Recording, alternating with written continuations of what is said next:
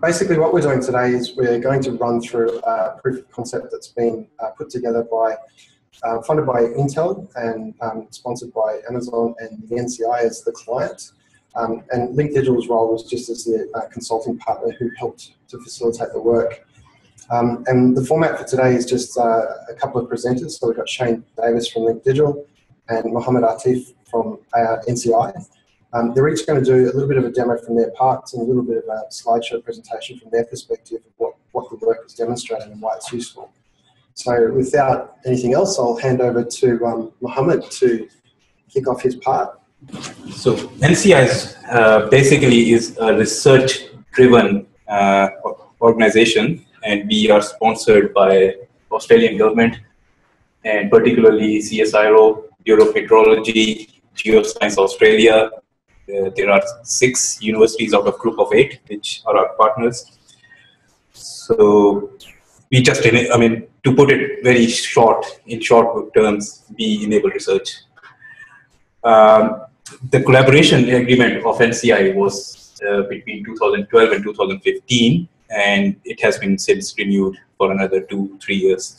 And this is our model, and these are all our basically partners.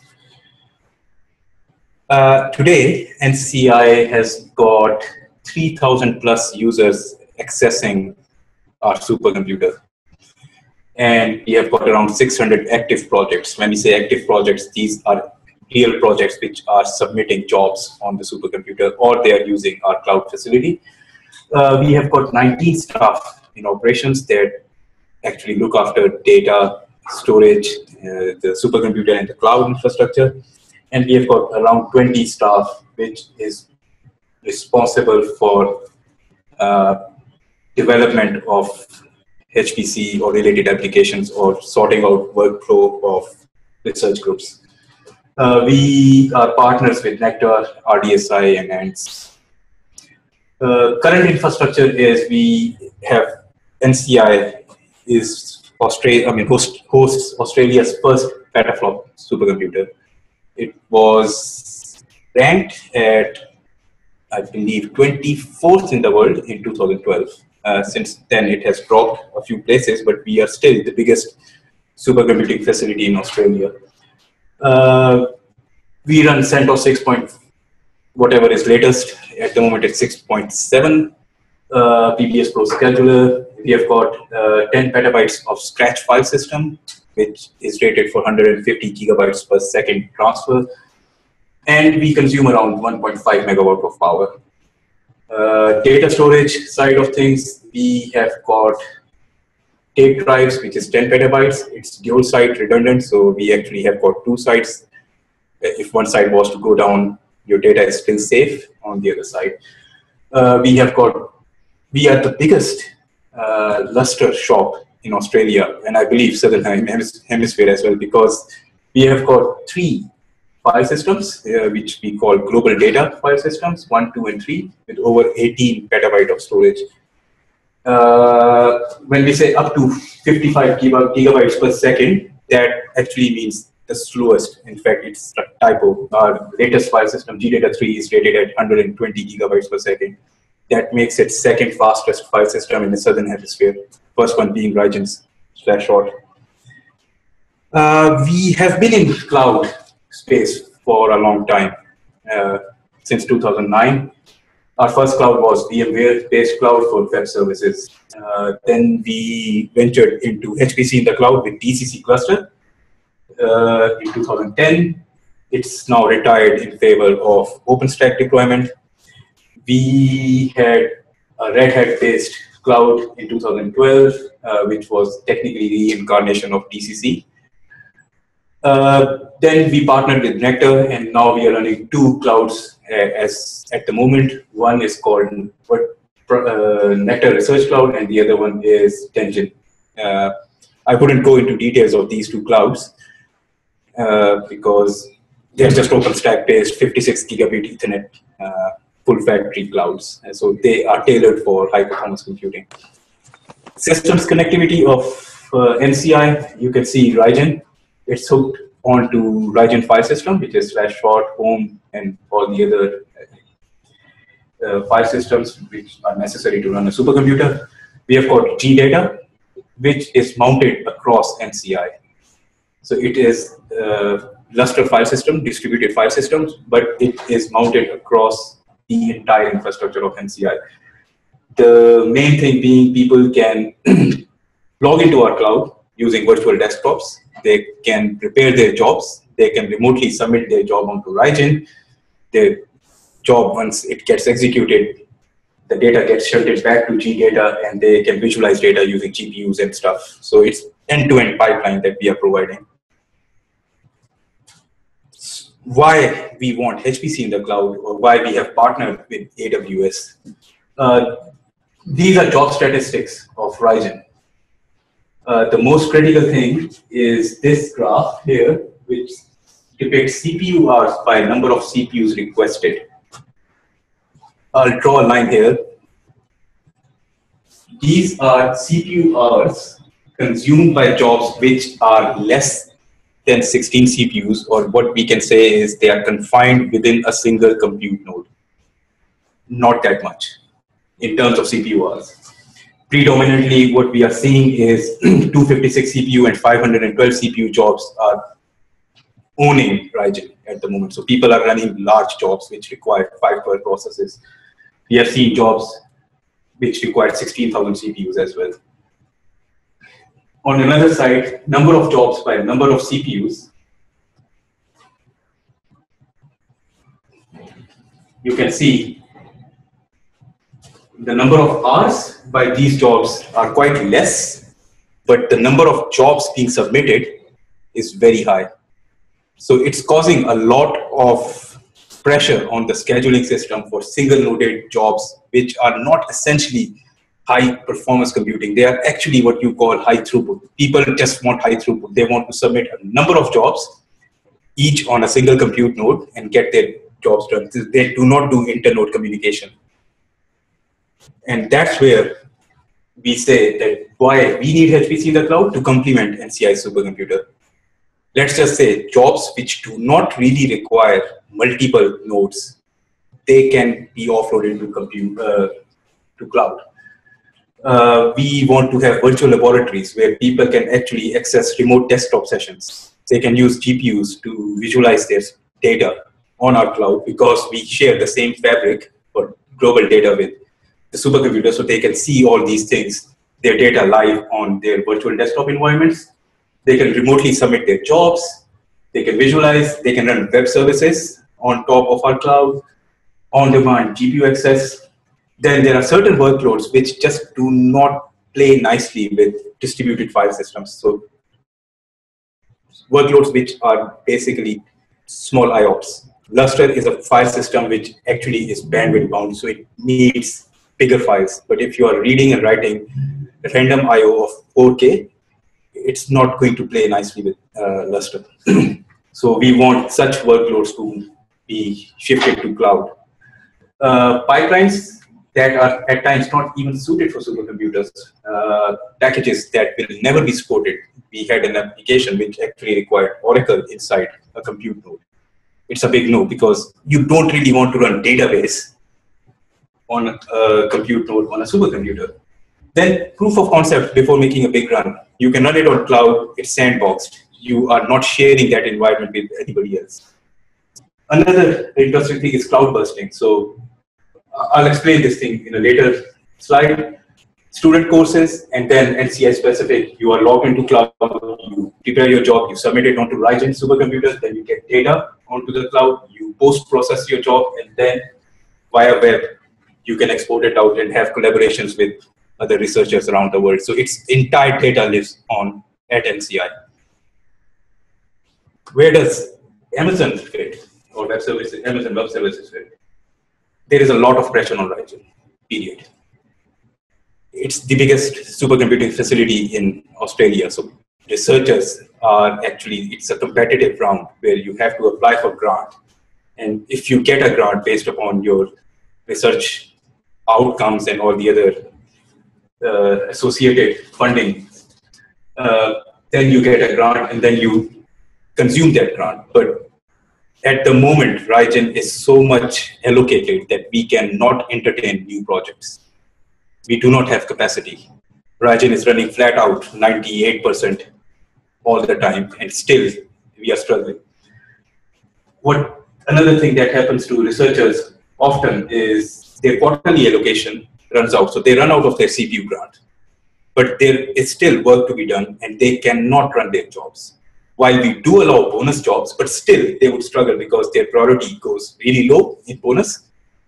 How do they finish off their work which they have started?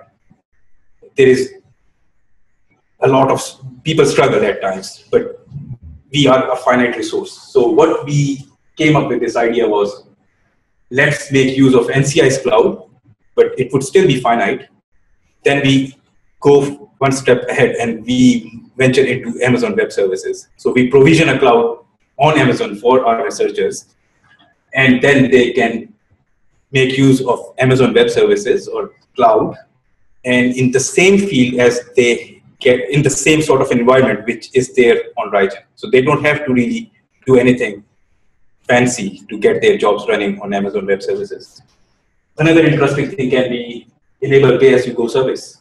You ran out of quota, there is no way. What you can do is you can just pay and get your cluster instantiated at Amazon and go through your, carry on with your research. So basically you get same look and feel of Rygen, same applications would be there, except for certain cases where licensing agreement does not permit us to run that application outside NCI. But there is no lock-in for researchers. So they are not bound to NCI only. They are not bound to any other supercomputing facility. They can actually migrate their workload anywhere in the world. We just want to help out researchers, that's it. So in partnership with Link Digital, Amazon and Intel, what we came up with was a platform which is almost Rygen, and that's why we are calling it Rygen in a box. It's not full-blown Rygen, it's just Rygen squeezed into a box for researchers. We have done some benchmarks. I mean, I'll give you a heads up that yes, in these benchmarks, at times you will have this feeling that Amazon is not that fast, but that's not the point. The point is to enable research and get maximum throughput. So clearly, this graph, this depicts basically a difference between Rygen and Amazon Web Services. Amazon runs 10 gigabit Ethernet. Rygen is 56 gigabit InfiniBand. So the difference is massive. I had to use even log scale to show the latency. But in the next slides, you would see if your workload is not communication bound, you actually get similar performance to that of a supercomputer. For example, this thing, bioinformatics benchmark. So Trinity, it's a very popular application and a number of bioinformaticians are using it. You can just have a look at this thing. Amazon is blue, supercomputer is red. It's hardly any difference. So higher is better, but it's not that much of a difference where you say, I need a supercomputer for this thing. If your job runs for 1 hour on Rygen, probably it's going to run for 1 hour and 15 minutes on Amazon. Same is the case. We ran another benchmark on MD. This is a computational chemistry code. We tested it at scale up to 128 processes. Again, AWS is in blue, Rygen is depicted in red, and you can see AWS cloud is scaling quite nicely. I mean, 16 processes are taking like 9 days per NS, but as you see, it's scaling quite nicely. So then we ran another scalability test for NAS parallel benchmarks. I must say this is not fair because NAS parallel benchmarks are communication intensive and floating point intensive. But the whole point is, let's not see whether supercomputer is faster or not. What we are interested to see is Amazon Web Services cloud scaling? Yes, it is. So the whole point is you can run your applications at scale on this particular cloud. So at the end, I would just like to give you a demonstration how easy it is for a researcher to submit his jobs or their job on Amazon Web Services. It's just similar feel as that of writing.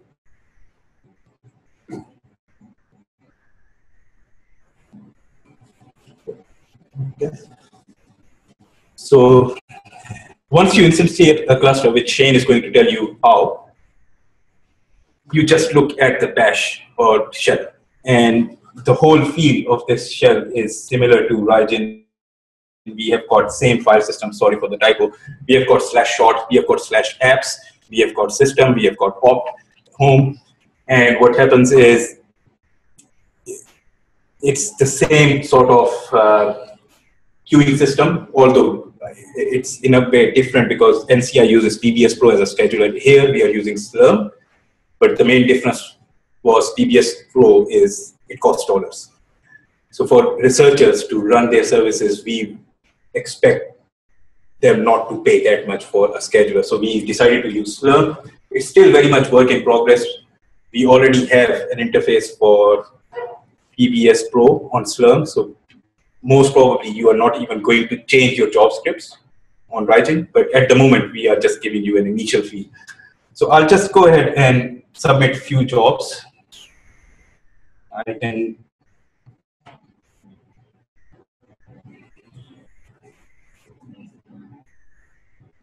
So I'm going to submit a NAMD 64 process job that would be across 4 nodes because each node on this particular cloud is 16 CPUs or cores of Haswell.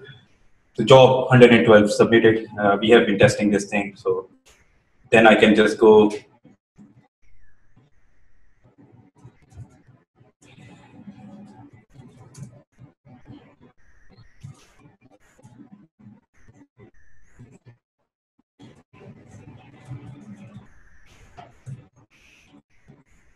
So I'm just going to submit a couple of NAS parallel benchmarks. And then I'll just go to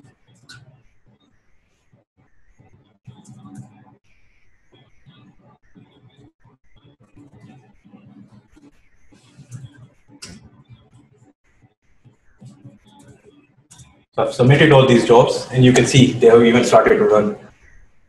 So this basically tells you state. These jobs are actually waiting on resources. What resources? Because other jobs are running. So it's an 8 CPU cluster.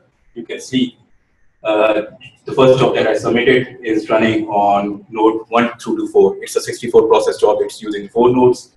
113 was 2 node job. It's using 32 processes. It's running. So it's as easy as that. You just log onto the system, you submit your jobs, get your processing done. So I'll hand it over to Shane now. Yep.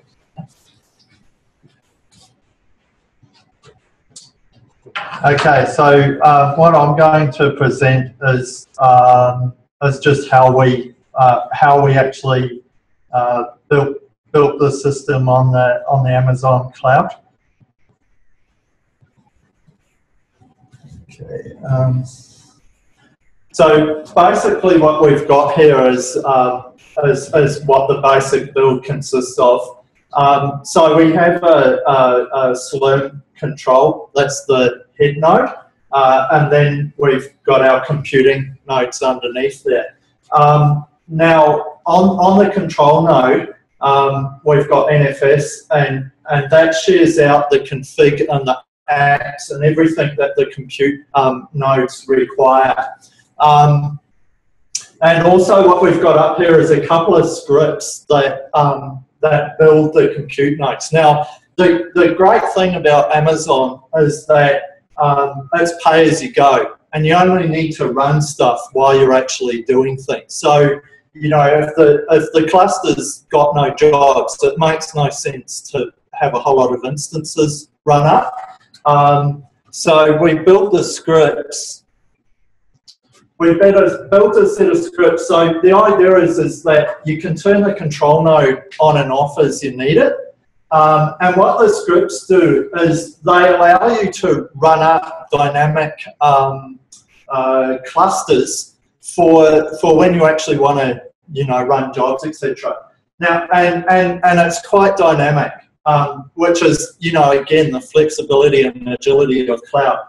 So when you use the build cluster script, you can tell it how many computing nodes you need. So in this particular instance, for the demo that we've done, we've got an 8-node cluster, but there's really no limit to how big the cluster you want to build. It could be 128 nodes. It's whatever you want. The other thing that you can do when you're building the cluster is that you can give it a cluster name. So Slurm gives you the ability for one control node to control more than one cluster of compute nodes. So you can have the one node that's controlling all of your jobs, but it might be running one lot of jobs on one cluster and something else on the other cluster. It's really about flexibility. You can pick the instance type. So right in the box, because we collectively wanted it to look exactly the same as what's at NCI, we picked an instance size for that matches what's down at NCI. But of course, there's various instance types that you can pick from Amazon that gives you more CPU, more memory, you know, whatever fits your requirements. And also, as Amazon refresh their fleet of instances, as new instances become available that have got more powerful processors, more RAM, etc., you can take advantage of that if you want to. The other thing that you can do, which I'll talk a bit more about in one of the next slides, is you can also set the max bid price for buying spot instances. I've got a slide that explains what spot instances are. So the short story is that the script we build, you use the control node, you tell it, I want a 16-node cluster, and it goes away and builds it for you. Now, one of the things that personally I really, really like about Amazon is this ability to tag resources that you've got in the cloud, such as instances, and then couple that with scripting. So you can do shell scripting, PHP, whatever, Python, whatever language, and you use the AWS APIs. So the script that we built, what happens is that each of the instant tags you defines the node name. It allows the compute node when it starts up to set its DNS record, and also it controls the node placement. So in the previous slide where I showed you a couple of clusters, it figures out what cluster it's meant to be starting up in. Now, one of the cool things that you can also do with tagging and scripting is an example here where you can grab the cluster name. So on the control node, we can run a script, and it basically can pick up the cluster name from the instances and go, are they running any jobs? No, they're not. Let's turn them all off. Okay, so you could, you know, in the afternoon, you can set up your cluster, set up your job, go home in the evening, have the script running in the background, and know that in the middle of the night, when all the jobs have finished, the cluster shuts itself down. And the idea of this is minimizing your costs.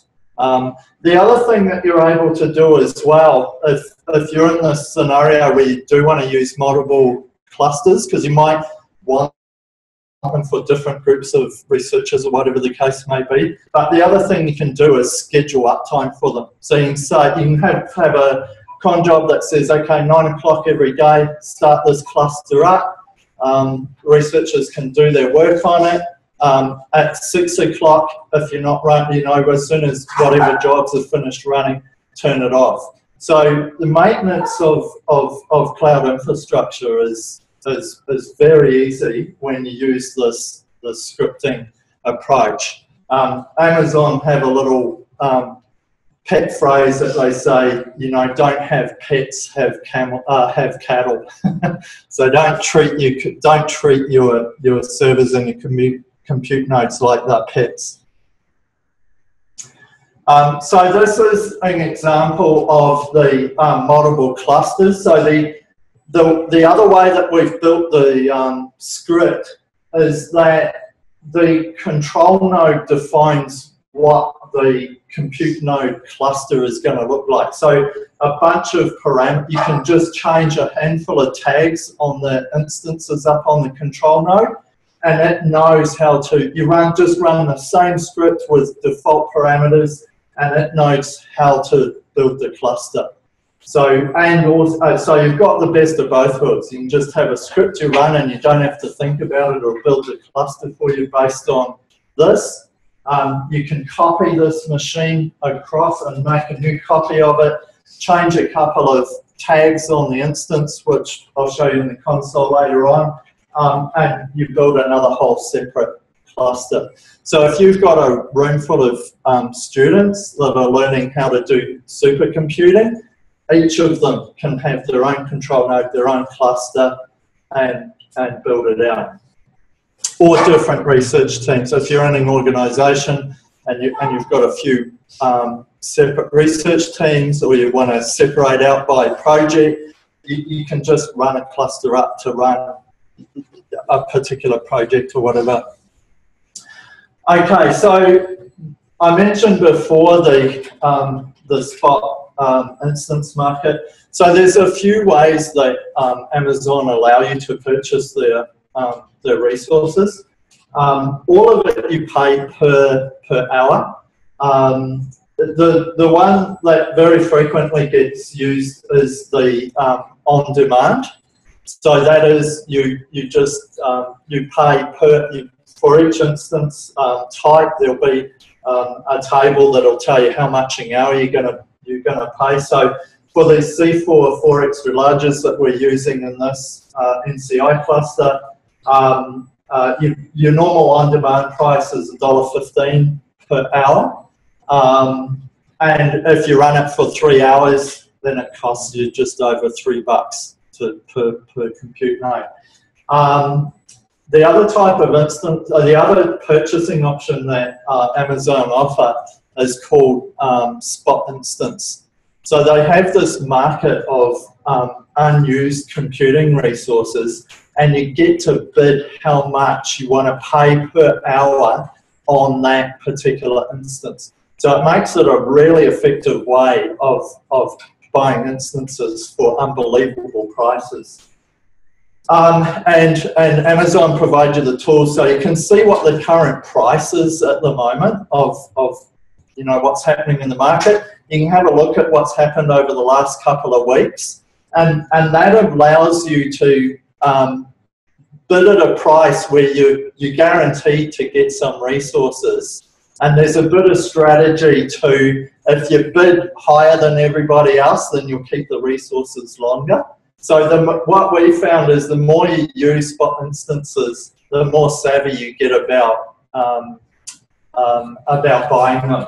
But the real takeaway point is that over the last 2 weeks, this particular instance size has been as cheap as 16 cents per hour, which is pretty crazy for that type of resource.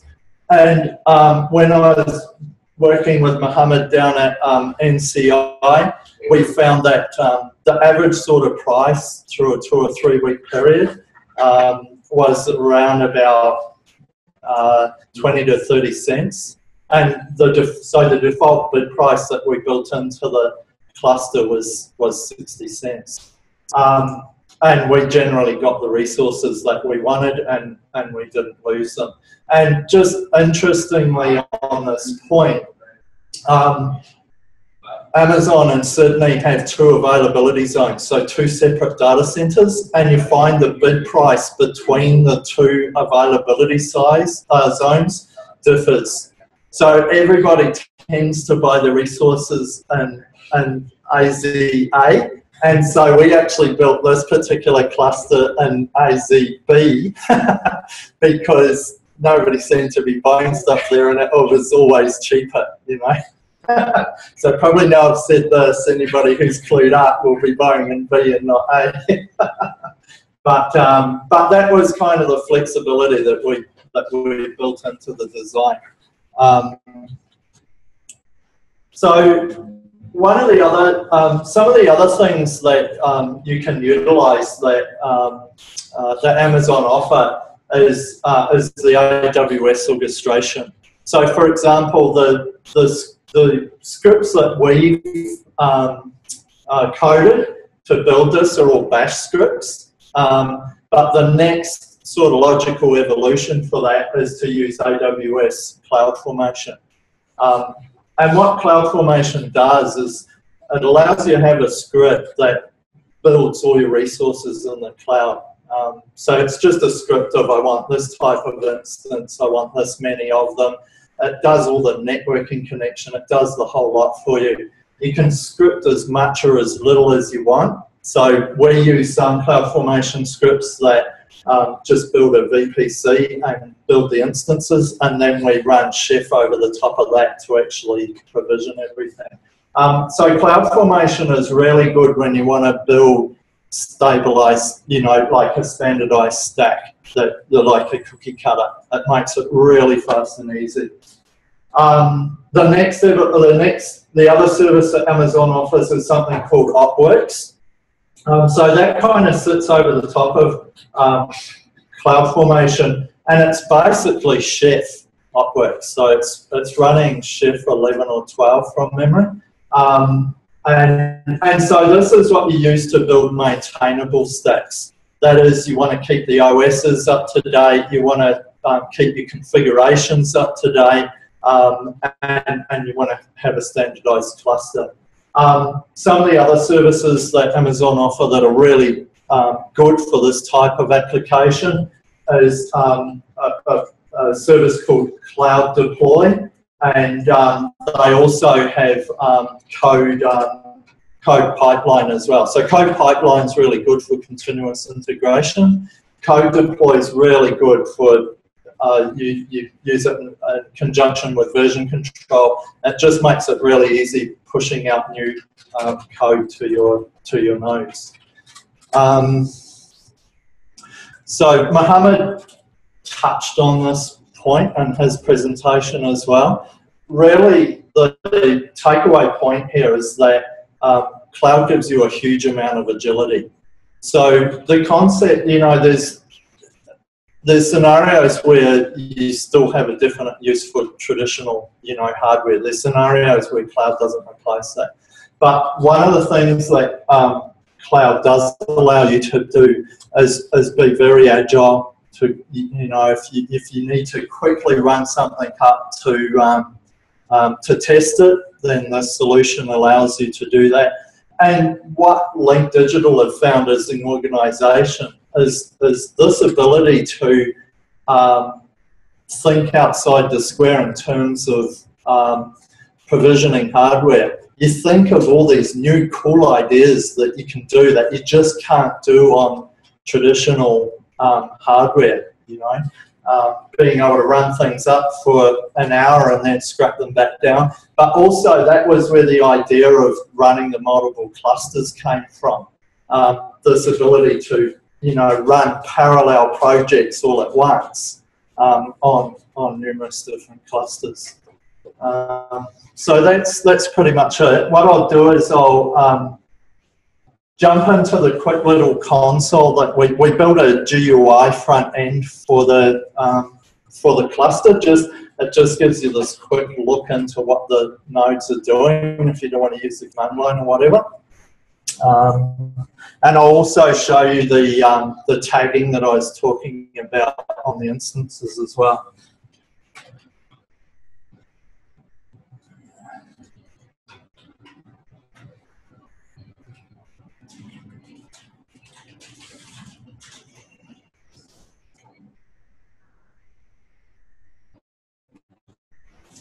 Okay, so basically, Amazon provide a really good GUI interface into their resources. But often when you're running the compute node, you just want to quickly see what's running, what isn't running, be able to quickly reboot nodes, etc., etc. So we built this very simple GUI. You've got the control node up here, and then you've got each of the Slurm nodes. And if you click on the view button here, we get the instance details. So it gives us a whole lot of details about the instance itself. And we also built it in so it grabs some information from Slurm as well, and just tells you what the cluster's actually doing. And likewise, you can have a look at individual nodes as well to see what they're doing. And on the side here, that was a little bit slow to update. So we can see things like CPU load. This is just coming straight out of.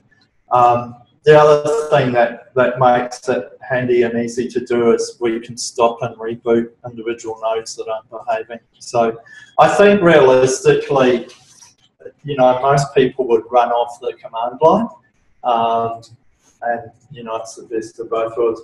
The other thing that we started building into this was when you viewed the control node, you could actually tell it, you could define the parameters for a cluster and actually build the cluster through the GUI here. So it's horses for courses, it's whatever suits. What I'll do is, okay, so what I'm showing you here is the actual standard AWS console. And the main takeaway point here is these tags that I was talking about. So the console, you can click on any of your individual resources, and much like the simple GUI I showed you, it just gives you a whole lot of technical information about the nodes. You can also have a look at the monitoring to see what the CPU utilization, etc. is. But the real magic of this is these tags. Okay, so this is how the compute, they use the name here that defines the host name. They know what their DNS record is, and where that's relevant is if we jump across to the Route 53 DNS, it uses this tag to update the DNS record. It'll create the record if it doesn't exist, or it'll update it if it does exist. What's kind of awesome about the Route 53 DNS is that if you're querying the DNS from outside the Amazon network, it gives you the public IP address. If you're querying inside the Amazon network, it gives you the local IP address on the local network. So, and it's because of these tags and that ability that we were able to build the scripts that can get the control node to, to build the cluster. So, yeah. Cool. Yep. Did you want to quickly show the build cluster screen? Have you got that here listed? No, that it's kind of over here.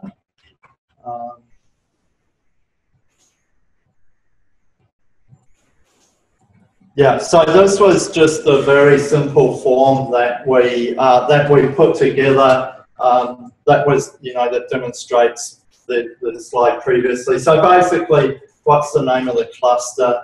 How big do I want it to be? What do I want the nodes to be called? And that relates back to all the DNS and the Slurm configuration and all the rest of it.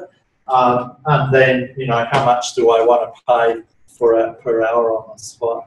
And we also have a script there. So by default, we do spot instances, but we've also got a script there where you can buy on demand. The reason that you'd want to use on demand is because there's no spot instances available, or they're virtually the same price as the on demand, and you just want to run a job now. Or the other scenario is where you have a long running job got, and you don't want to risk your spot instances dropping out of the cluster. So the way that the spot market works is if I bid at 60 cents per hour, and the instance pool starts getting used up, and somebody comes in and bids at $1.25, my instances will start getting terminated to fulfill that higher bid. So, you know, the strategy against that is you bid higher, but, you know, the other thing is you use on demand. You're guaranteed to keep the nodes for as long as you need them. So I just wanted to say thanks to Shane and Mohammed, and obviously from the context of Link Digital and working under this proof of concept funded by Intel, working with the NCI and working with AWS has just been fantastic. And we really see this work in particular, while Mohammed's touched on it, Shane's touched on it. One of the core interests we have is around open data, open knowledge, and one of the things that we see this really enabling within the market for supercomputer facilities is open research, particularly from the perspective of executable white papers, where people will publish their data, they'll publish their code, they'll publish their narrative, their actual research paper, but they can also publish the orchestration tools to replicate that research with either different data sets or for peer review with the same data sets to replicate the results as well. But also for open education, certainly where Shane said that if you put this into an educational context where anyone can spin up a cluster, they can gain access to it.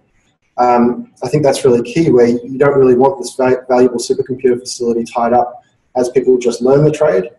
And even that expands the scope of what you can do with this technology, where you may have people who no longer have access to supercomputer facilities. So retirees or people who have done a change of life and they're working in a different sector, but they still want access to this stuff because they have a passion and an interest in running their computational algorithms or whatnot, running their simulations. So whether it's for business intelligence, analytics, this sort of access is I think, pretty important. So we'll be working on it a lot more. And I'd just like to say thanks to the NCI and Amazon and Intel.